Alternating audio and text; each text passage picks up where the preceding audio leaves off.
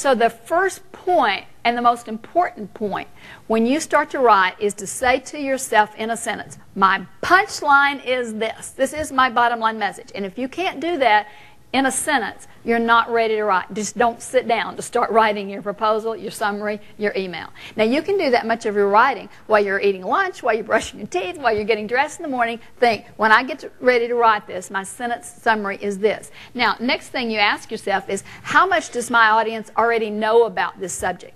First of all, they'll tell you what acronyms you can use. It'll tell you how technical to be, how non-technical. If you're writing for the senior executive here, they're not doing what you do every day. You can't throw in all that technical jargon.